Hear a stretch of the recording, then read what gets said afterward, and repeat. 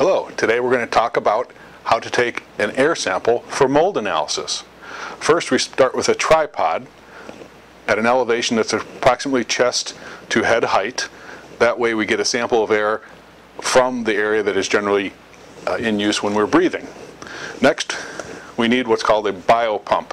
And these are fairly sophisticated pumps. This is about $1,000 for this device to draw air through the spore trap. Go ahead and mount the pump into the tripod base. With that in position, we can then calibrate the air pump.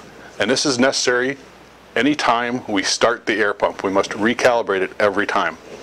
For that purpose, we have a primary calibrator that we use in the field, and it attaches to the air pump like this in such a way that the calibrator is vertical. We turn the air pump on, set it to the calibration mode, and then start the pump. You see inside here there's a ball that floats up and down. We want that ball right between these two green lines. So I'll adjust the airflow so it gets there. That's perfect. We set the flow and the calibration is complete. Remove the calibrator. Then we'll use a spore trap.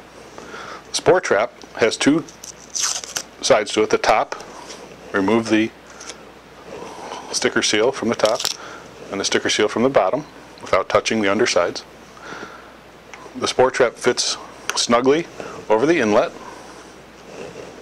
and with that in place we can now set the pump to operate for 10 minutes. We go through the setup and then we can turn it on. Now at this point we would walk away from the sample so they can sample air in the ambient environment here indoors. And bear in mind, when this test is being conducted, the air conditioning ought to be on and functioning inside the home or heating system, so you have airflow going through the ductwork.